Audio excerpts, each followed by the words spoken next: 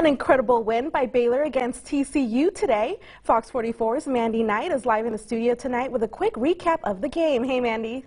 Hey, Noelle. Well, the Bears' triple overtime victory was a thriller, and it officially sealed the deal that ESPN College Game Day will be here next weekend in Waco, featuring Baylor's game against Oklahoma. And now here's a quick look at the final play of the game. TCU down by 6, 4th down, and Max Duggan goes to the end zone, only for Graylin Arnold to intercept the pass to officially ice the game for the Bears to win 29-23.